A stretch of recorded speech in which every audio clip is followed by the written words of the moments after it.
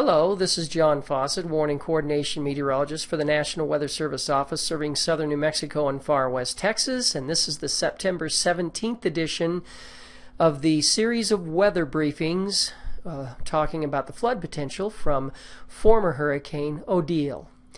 And the potential impacts, well, road closures and washouts, there's already been a few.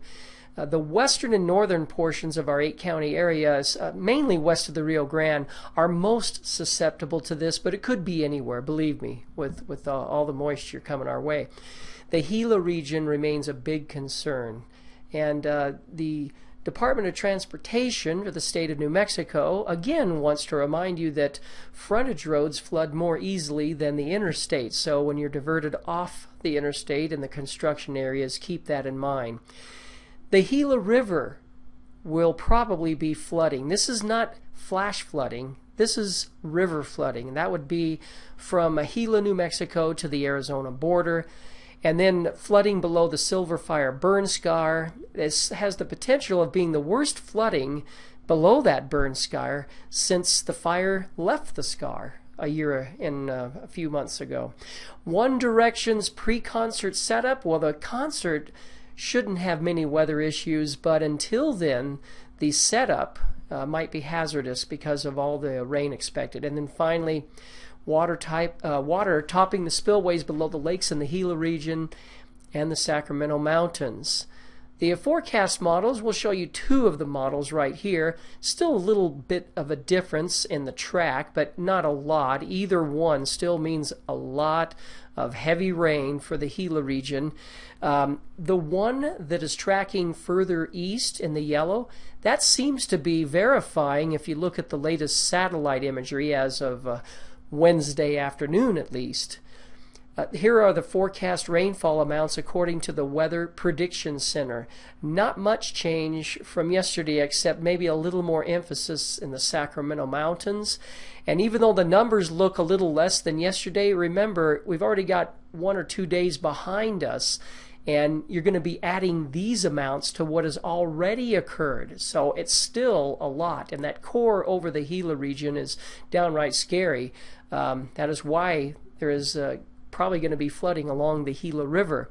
And then you look up into the Sacramento Mountains and, Silver Lake and Lake Mescalero, they are only inches below the spillway, so there's a concern there. And even down south or up north where the rainfall drops off a lot, well, look at El Paso, Las Cruces area, for example. Still 1.25 inches to 1.5 inches of rain, maybe even more than that, in the next 24 to 48 hours. The further east you go, the later it starts and the longer it lasts, and the opposite's true for further west.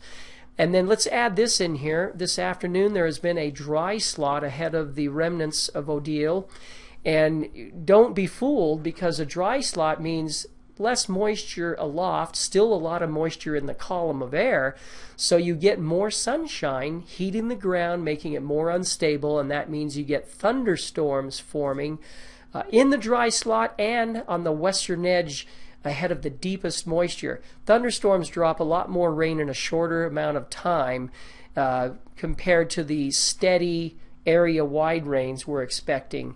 So that's something that we're concerned about later this afternoon. River flooding is expected, as already mentioned, along the Gila River. And if you look at this graphic, as of Friday afternoon, and the flooding will probably start as early as tonight, be peaking late tomorrow into Friday afternoon. That little red dot or red symbol by GIL, that is near Gila, New Mexico, and you follow the river down from there and it swings over towards the left. There's the Red Rock flood gauge and the Verdon flood gauge. All of those are forecast to be above flood stage. So that is why we're concerned about the Gila River flooding. And look at these forecast graphs. The peak of the water level during flood stage. You start out upstream at Gila, New Mexico, a half foot above flood stage, And then a little later downstream, 4.5 feet above flood stage near Red Rock. And then between Red Rock and Verdon, New Mexico, 10 feet above flood stage. So that is not pretty. Any folks that are near that river may need to evacuate. We'll wait and see on that because there are still uncertainties, and yet thunderstorms are already forming in the dry slot as of 3 p.m. Wednesday afternoon. So that's less of an uncertainty. Earlier we were wondering, is it going to get unstable enough in that sunshine?